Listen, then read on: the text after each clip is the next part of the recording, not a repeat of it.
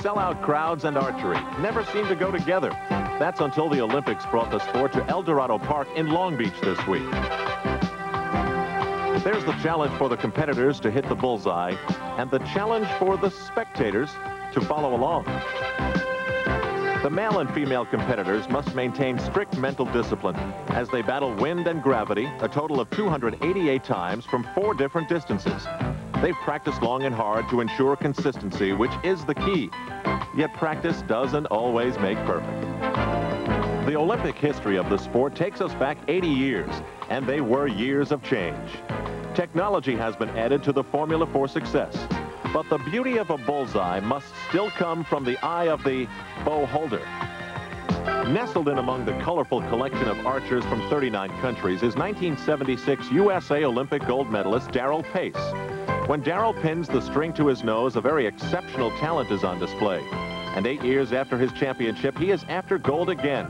And here he explains what he'll use to go after it. The bows we use in competition nowadays are very simple, but yet still complicated. We have a sight, which is movable for your elevation, the sight pin, which is what we aim with, and there's no magnification to the sight. There's no level for leveling the bow. The stabilizers actually control the bow movement so that it can give an arrow a truer flight, and they're also shock absorbent to take the shock out of the initial shock of the arrow. The arrows we use are the newest, latest, very lightweight aluminum carbon graphite, which makes the arrow fly faster and has less time for the arrow to actually drift in the wind. And for those of you who would like to buy something like this, the bow goes for about $600 in any pro shop, and the arrows go for about $18 a piece. There are those who feel Darrell's temperament is all wrong, and they wonder how he's found success in a sport that demands mental stability. You may judge for yourself as we take you to Ohio to view Darrell up close and personal. Darrell Pace hunts deer with as much concentration and skill as he hits bullseyes. What gives you the patience to sit in a tree and wait for deer is the same thing that makes you want to compete at a high level. And it's strictly dedication and the drive. The same with anything in life is, if you don't give it your fullest, it won't turn out good. Pace's home away from home, where he spends most of his time, is his father-in-law's farm in southern Ohio. There, the radio technician messes around dangerously on a tower, practicing his hobby and his trade. One thing that I think about is death. I know that if I do one thing wrong, that's it. That's why I'll keep telling myself several times, unsafe, unsafe, unsafe, and I'll say that 50 times in a matter of a few seconds. If you want to, you can. You think you can, go ahead. Bob Douglas, Pace's father-in-law, shares Darrell's passion for electronics. When the Paces are on the road, they keep in touch constantly by ham radio with the Douglases, who have a full layout in the basement of the farmhouse. Nothing that major. The families are extraordinarily close. I always joke about the fact that, one says, oh, well, the in-laws, but the in-laws I have are just totally the opposite. They make me feel at home, and always have. I always said the worst thing I ever did was introduce Darrell to my father because of the radios. No, it's Darrell and I'm getting along really, really good, which is good, but to an extent. To an extent, yes. Beth works all day in a beauty shop, helps Darrell with the farm chores when she gets home. Last year, when he was thinking about retiring from competition, she chopped that idea right down. I just said, no, you're not going to quit.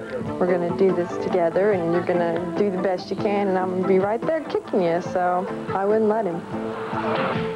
So he hung in there. Now he's doing more than just shooting it up with his friends. For the second time, Darrell Pace is going for the gold.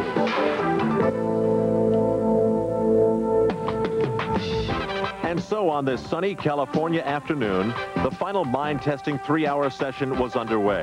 This would wrap up 4 full days of competition.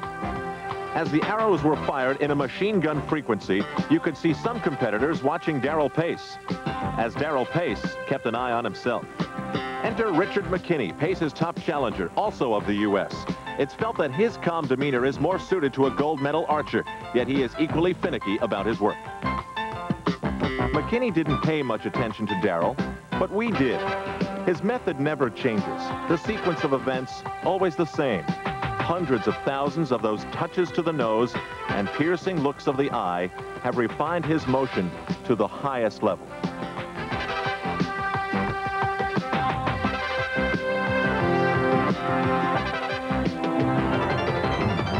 When the last arrow had been shot, Darrell led the way. His total of 2,616 would give him a gold medal to go with the one from Montreal, while Richard McKinney had a silver medal performance, barely beating out Hiroshi Yamamoto of Japan by 1 point on his last arrow. Yamamoto settled for the bronze. The United States has always done well in this sport, and Darrell Pace was maintaining the tradition. As a matter of fact, in the Olympic Games, there isn't a national anthem that has followed archery more frequently than this one.